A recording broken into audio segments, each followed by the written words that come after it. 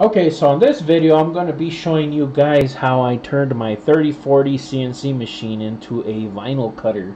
So as you can see here, this is the machine itself. I got a piece of vinyl ready to do some cutting here. So what I did was I ordered a blade holder and knife set for vinyl cutting, which you can actually see up there. So I mean, it's not that much, it's not expensive. So what I did was I bought it, and then in hopes that I would actually make some kind of adapter, but lo and behold, on this Bosch router, which I have a 1/2 inch collet, this actually fit right up in there, and I was able to tighten the collet. So this will pretty much work on a machine that has ER16 and ER20 collets. So this is an aftermarket router, of course, as you can see. So it won't work with the basic 3040, but if you already have an updated motor and you can fit a 12mm or a 1/2 inch collet, ER collet, you'll be able to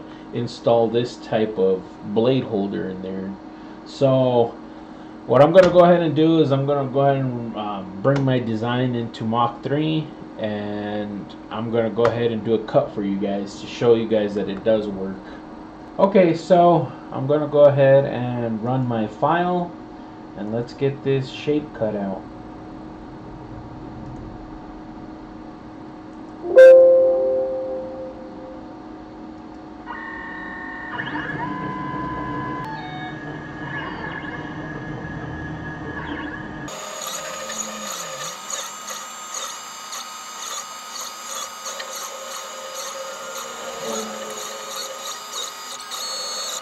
And it's just that easy. Now I'm able to cut vinyl graphics with my little CNC machine here. So I'm just going to go in real quick on what I did here to how I made all this possible besides installing the blade holder. So I got the vinyl piece here, and the mat that you see underneath is actually it's one of my extras from it's the 3D printing bed. So I mean, you could use like a mouse pad. I mean, there's so many different things that you could use, but I mean, it's just duct tape on there.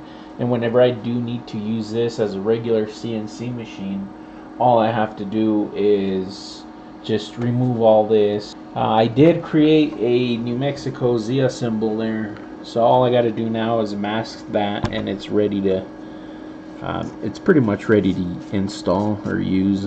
So for those of you guys that want to do a vinyl cutting on your CNC machines without buying a whole vinyl cutter, this is one way to do it. So I want to thank you for watching this video, and I will see you guys on the next one.